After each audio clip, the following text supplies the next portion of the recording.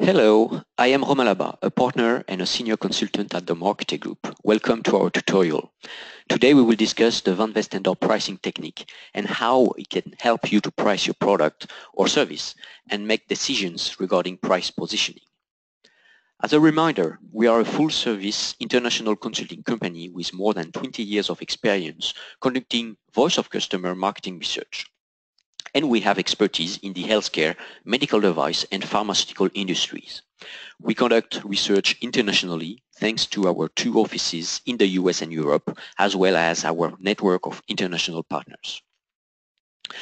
We use proven primary research techniques as well as advanced methodologies in qualitative and quantitative research.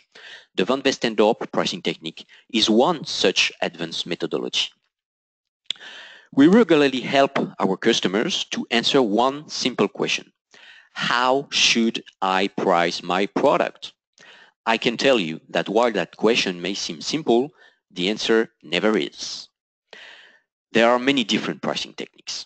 You can refer to our previous webinars about pricing research on our website, themarketechgroup.com, and our YouTube channel for more information about the pricing methodologies that we employ.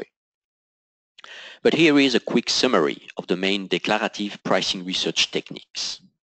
First is the direct open-ended questioning. That is a qualitative technique in which respondents are asked directly how much they would pay for a product.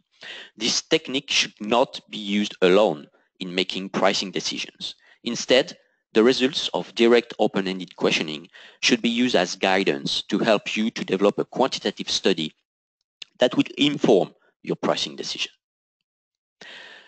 The second one is the monadic concept testing.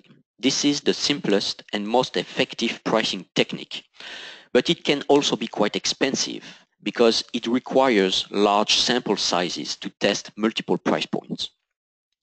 Therefore, you should use monadic concept testing when a price or a set of prices is already known and you simply require validation.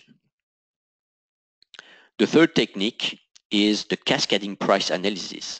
It is an optimization of the monadic concept and it lowers the required sample to test several price points. However, negotiation behavior of respondents is likely to happen if the exercise is repeated several times. So we at the MarkeTech Group recommend testing maximum 3 price points. And the last or another declarative technique is the price sensitivity meter, which is also known as the Van Westendorp technique. And today we will focus on the Van Westendorp methodology. The purpose of this tutorial is to explain the pros and cons of the technique, but also describe its implementation and give you some information about how to interpret the results. The price sensitivity meter, or PSM, was introduced by the Dutch economist Peter van Westendorp in 1976. This pricing model is designed to assess customers' perceptions of a product's value.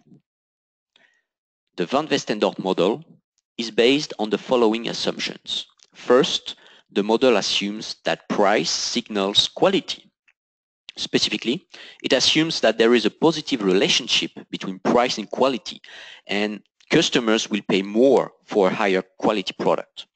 Considering this, customer will not purchase a product if the price is above an amount where the quality no longer justifies the price, or the customers will not purchase the product below an amount that signals unacceptably poor quality. Second, the model rests on the theory of reasonable prices. That is, it assumes that customers have some understanding of the estimated cost or range of prices that would be reasonable for a product.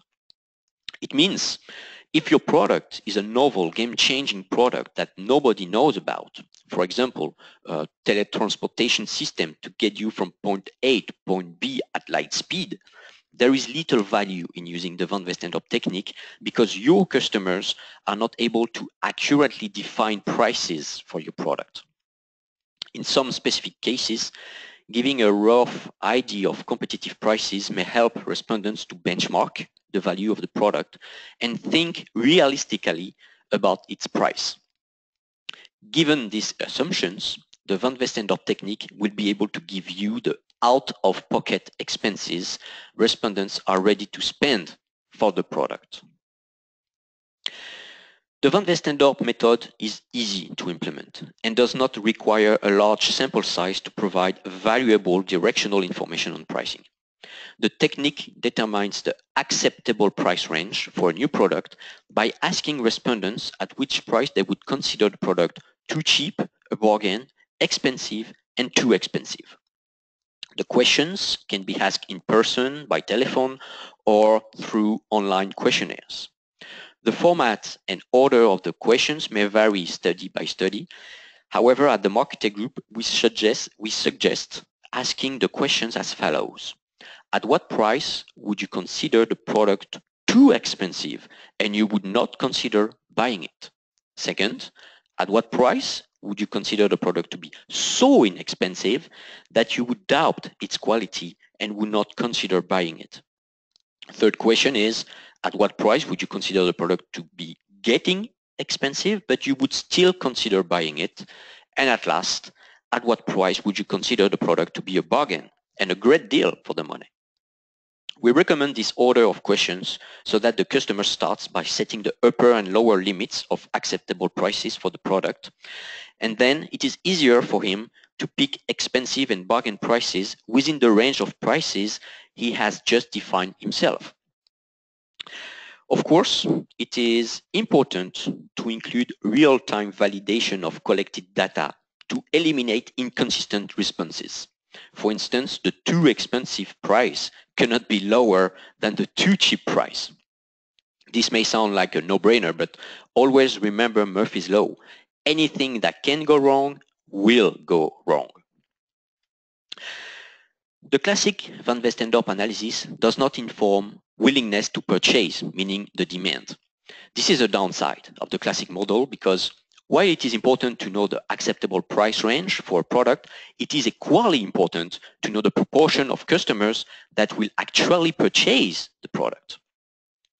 Getting insight on demand for your product is possible by extending the set of Van Westendorp questions with the Newton, Miller, and Smith extension proposed in 1993. To do so, we include two questions on purchase likelihood that are directly connected with the given answers of the customers. First question is, how likely would you be to purchase the product if it were offered at your bargain price? And second, how likely would you be to purchase the product if it were offered at your expensive price? Respondents indicate their purchasing intention using the 11-point Juster purchase probability scale, which has been found to be highly effective as a predictive measure of future purchase behavior. You can see that the Juster scale shows both numbers and text descriptions. Again, remember Murphy's Law and make sure to use real-time quality control to avoid irrational responses regarding purchase likelihood. Indeed, and by definition, respondents are expected to report highest likelihood to purchase at their bargain price. Therefore, purchase intention at their expensive price must be lower than or equal to purchase intention at the bargain price. In the end, this additional data gives you an estimation of the relative demand at each price, which allows you to approximate revenues. So, what are the outcomes of the Van Westendorp methodology? Well, Van Westendorp results are displayed graphically like this, with 4 curves, one for each price type: too cheap, bargain, expensive, and too expensive, with a y-axis that indicates the normalized frequency and an x-axis that indicates price. As you can see, 2 of the 4 cumulative frequencies are inverted so that it creates 4 intersection points and 2 price ranges. Conventional practice inverts the cumulative frequency for too cheap and bargain, but it has no impact on results if you invert the other 2 curves. The point of marginal cheapness, or PMC, represents the lower bound of the acceptable price range for the product tested. On the opposite side, the point of marginal expensiveness, or PME, is the upper bound of an acceptable price range. This range of acceptable prices is also called the range of competitive prices. If you consider a mature market, most of the pricing strategies adopted by your competitors will be within this range. The other price range given by the Van Westendorp methodology is the stress range that you can see between the indifference price point, or IPP, and the optimal price point, or OPP. At the indifference price point, an equal number of respondents rate the product as either a bargain or expensive. So at this price, the quality is judged to be good or fair, so it's worth the money. We usually assume that the IPP reflects the average price for the product in a mature market, or the price that is actually charged by a vendor that has strong market share dominance. The optimal price point is defined as the price point at which the number of respondents who reject the product as too expensive equals the number of respondents who reject it for being too cheap.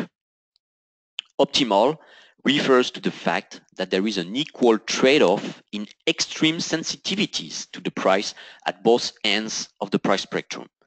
Optimal should not be taken to imply that it is the ideal price.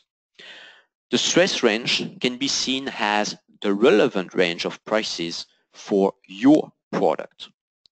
So just one important note on the interpretation of the intersections or the ranges. Of course, it varies in literature, and those points and ranges should be viewed as directional information for pricing decision making, as opposed to concrete price limits. If you include the Newton, Miller, and Smith extension to the Van Westendorp methodology, you can determine the trial and revenue curves.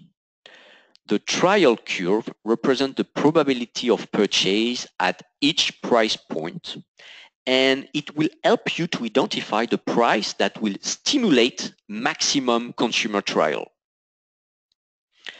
The revenue curve is generated simply by multiplying the proportion of people who would purchase the product at each price by the price of the product. It gives you the price that maximizes revenues. The difference between the point of maximum trial and the point of maximum revenue represents the relative inelasticity of your product. If you increase the price, you will see a decrease in sales, but without a decrease in revenue.